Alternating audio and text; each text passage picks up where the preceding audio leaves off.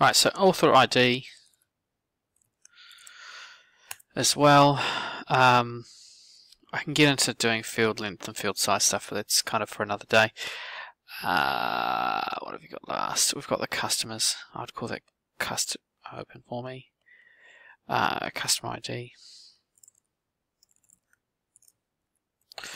Right. So now what we're going to need to do is we're going to have to connect these up and actually get these linked somehow. So how do we do it?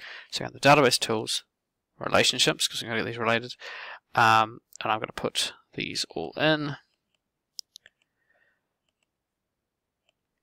It's actually pretty straightforward when you lay it out nicely. So let's get the customers out of the way.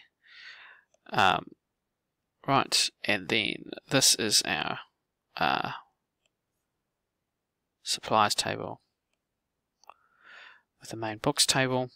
When you guys step up to something more complicated, particularly the year 13 level, we'd have product, customers, then sales, and how that all crosses over, which is not as straightforward as you would initially think.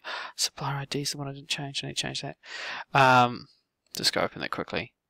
Yes, and see how it's got all these blanks? It's because I removed all the duplicates, so it's done that. So I just highlight down the list. Right, and then just hit delete. That's how I get rid of all of them without having to do it painfully slow. Supplier ID. Okay, let's close that. Right, okay, now back to it. So we want to take author ID, because you can see it's got the key. That's the main ID field for it. That's why it's the important one. And we can see author ID is written here. So this is why we use those naming conventions. Enforce referential integrity is really important. So basically what it says is, in here, if I had an author ID of 200, it wouldn't allow it because author ID 200, like there's not an ID in this table with an ID as 200, so it has to exist in this table before it's allowed to be put in here. So that's all you have to do. Create. I cannot enforce referential integrity. Why? Let's go have a look at the books table. Okay, yes, stop whinging. Right, the books table. Author ID. Fields number. I had made that number. I had made that.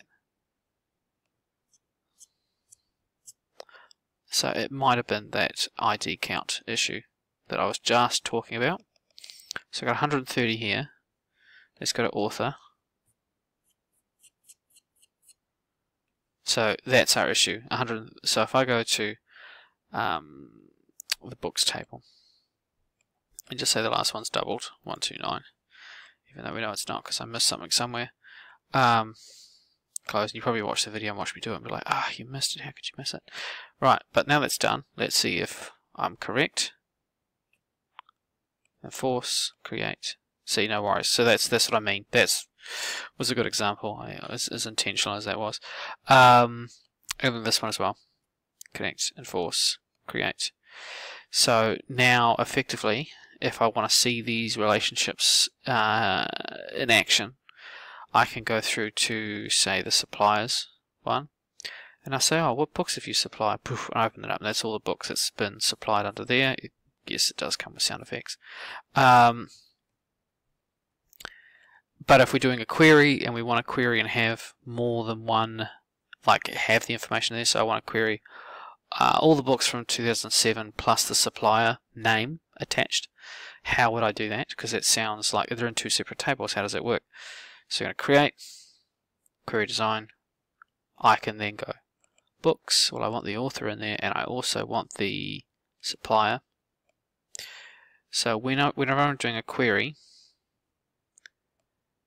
the one way to really break a query is to put two ID numbers in that are the primary key, because it doesn't. Because essentially the one that has this one would be deemed as the kind of the main table.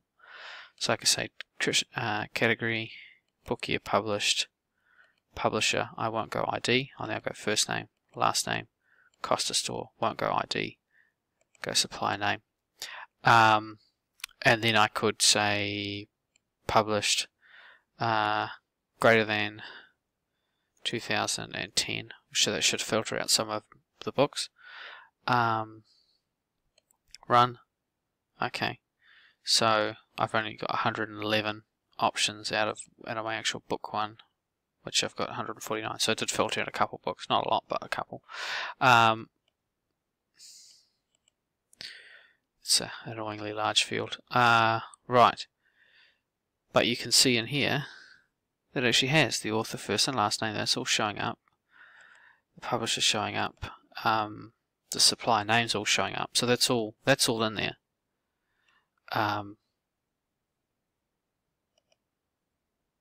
So you can see those queries kind of in action using, we go back to the design tool, multiple tables and how to do it. So that's how we do it. So basically I just go down the main table adding my stuff, and then when I'm in this table, go across and grab that there because it knows it's connected because of that relationship here. So this one-to-many type thing says one author can author many books, one supplier can supply many books. Not one book can have many suppliers and one book can have many authors. So that's, yeah, you can see that's why the relationship's that way around, and it's why it's done that. Okay, so unfortunately it was only a really short needed second part to kind of explain that process, but that's the kind of the gist of getting it going and getting to do kind of introductory relationships anyway.